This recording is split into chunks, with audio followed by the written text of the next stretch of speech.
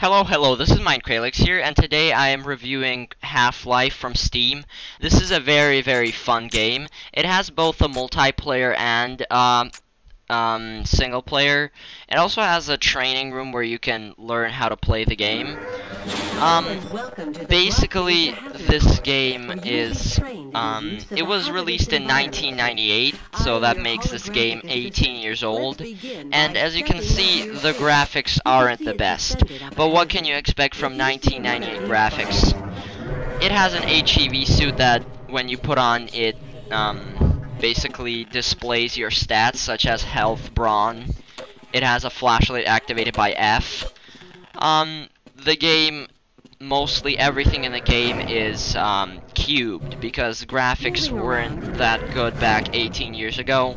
So this game is not the best in graphics.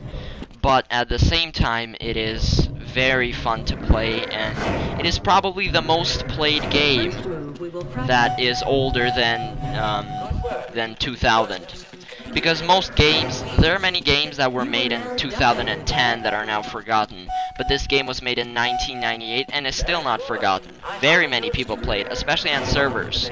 Because like before I said, it also has a multiplayer as well. And the training course is extremely easy. But I guess it was created for people who did not know how to play computer games, because frankly in 1998 there were many people who were new to video games. So the training course is very easy, and I can do it very easily.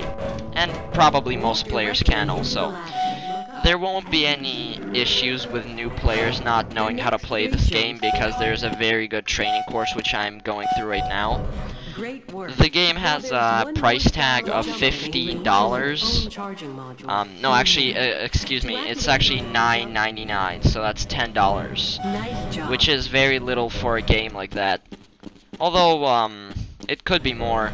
But on the other hand, all of those Call of Duty games, like Black Ops 3, costs usually $60 or so it's very cheap.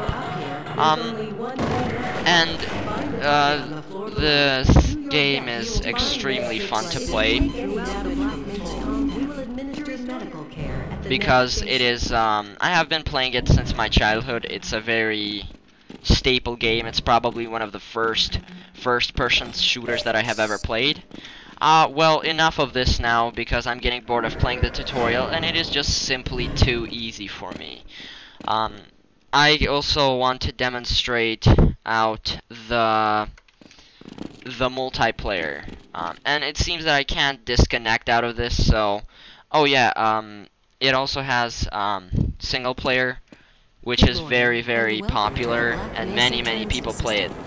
This has many memories embedded in me, because it's a very old game. I have played it many times. It has an amazing interface, really beautiful, even though they're cubed, I can still see all of these like laboratories, and I could see how they try to capture the feel of a secret base in New Mexico. So basically, the storyline of this game is when Gordon Freeman, which is the guy you're playing for, is inside a facility that somehow discovers aliens and opens up a portal, and then eventually the military come in and try to shoot all of the scientists to try to not have them speak of a government secret. So they try to keep it in secret, but it's very hard, and they kill off many scientists. And Gordon Freeman is basically going around Black Mesa in this world. Now I'm going to demonstrate multiplayer, but it seems that I can't disconnect without closing the window, so I'll just have to tape the videos together. Hello guys, I'm back, and now I'm going to demonstrate multiplayer on this game. As you can see, there is an amazing variety of servers on this game, and many of the servers are modded in some kind of Half-Life CE, AG Arena, AG TDM, and just all types of mods can be found in here. There's even real servers, Russia, or HL Team Play, which is basically Half-Life modded to look like Team Fortress Classic. Well, more on that later, but as you can see, there is an amazing variety of servers. I can always play on servers and never run out of new servers to play on. So let's see a server that I can join on, someone that is a vanilla server. For example, let's go on to this Crossfire server. Now, there is very many people playing on this game, and it's pretty popular. As you can see, I'm already being killed. The interface is really amazing, and it never gets boring to play this game. It is very something else. It has an amazing variety of different weapons that can either one-shot kill but need incredible accuracy, such as the Gauss gun.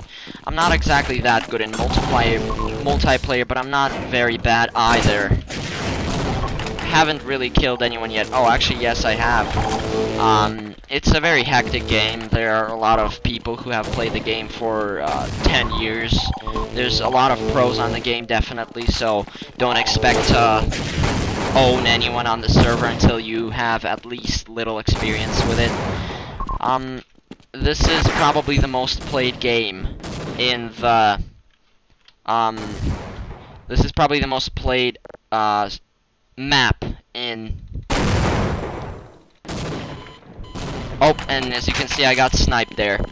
It has these little weapons that just recharge. Like, this is an alive weapon which can somehow be recharged.